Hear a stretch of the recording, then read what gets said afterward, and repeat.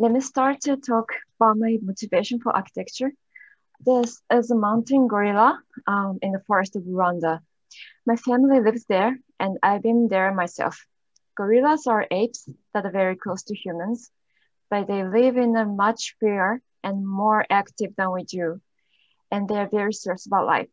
I have learned a lot from them. As architecture office, we are interested in liberating human life from modern style. We don't want to create houses that only protect or cover up living spaces, but rather to inspire people and expand their sense of living. And I'm also interested in bringing nature and architecture closer together. DIDA 2019 is the housing project that embodies this idea. Half of the house is interior and half is outdoor. In general, architecture is made with vertical and horizontal surfaces, and the nature environment is composed of lines.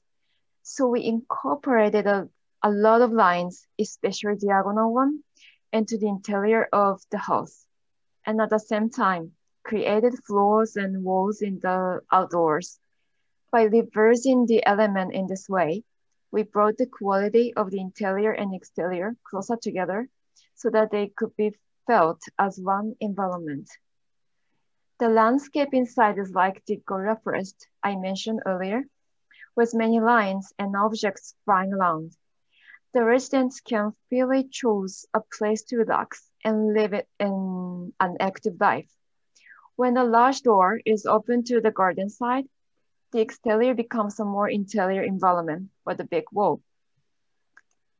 Before this project, I proposed a conceptual model of the house, which was exhibited in real scale at the museum. The idea at the time was to make the floor slanted so that people could move and stand more actively. Creating a three-dimensional space, it would be possible for each person to spend time in the house with a good distance between them without building wall.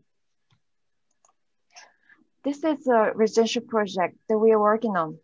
The site looks like a cutout of the edge of a park, and so it will be a part of the landscape of it. The design here is not a three-dimensional space, but a flat one, with an awareness of the free and active dwelling that we had explored in the previous two projects.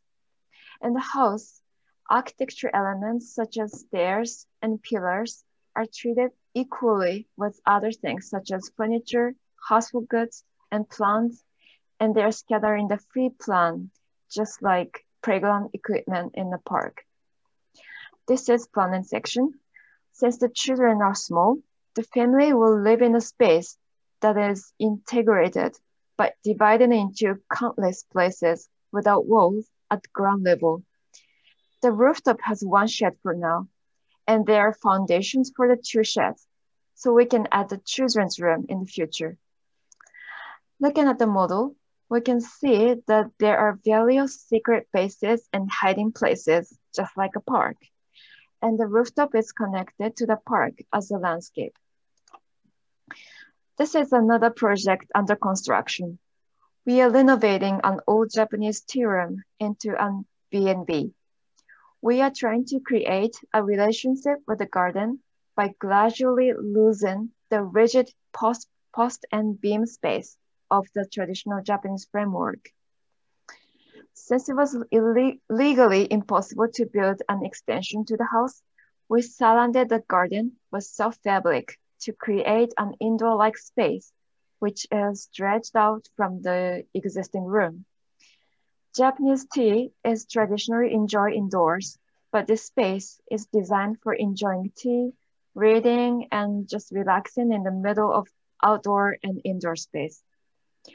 We are using glossy materials in the renovation.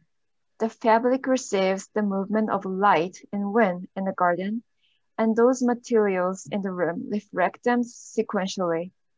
So people feel presence of the nature even they are staying inside. This is another way of bringing architecture and landscape close together. That's it. Thank you for attention.